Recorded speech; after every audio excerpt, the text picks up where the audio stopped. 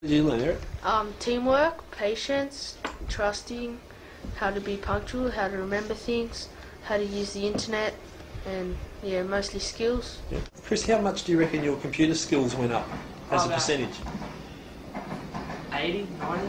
Because like you want to know how to do something, so you feel like Yeah, you just want to do it. You Yeah. just want to keep on learning until you know everything about that part you want to learn about.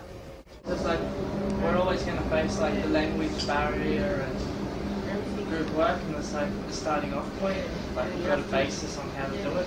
You got to, keep on working. you got to tolerate people. Yeah. You have to trust them. You have to know them. You have to be friends with them. If you had any piece of advice to a school that was thinking about going in something like this next year, what piece of advice would you give them? Go for Daniel? it. Do it. Yeah. Stay committed. Yeah. Don't give up. I think we did it the best way because, I mean, we might have spent a lot of time collaborating, but when we finally got down to it, the people that were with were the people that wanted to work.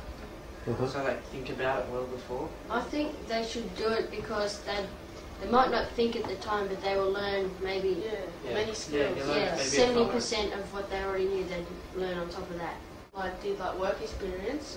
You learn a few skills, but if you did some more extra like virtual classroom and stuff like that, you learn even more, which will help you to get a job in the future. And if you didn't enjoy it at the start, just stick with it and you'll end up loving it, I think. Because that's what happened with me. So is this the education of the future? Yeah. Yeah? Better than normal school? Yeah. Yeah. Okay, thanks guys.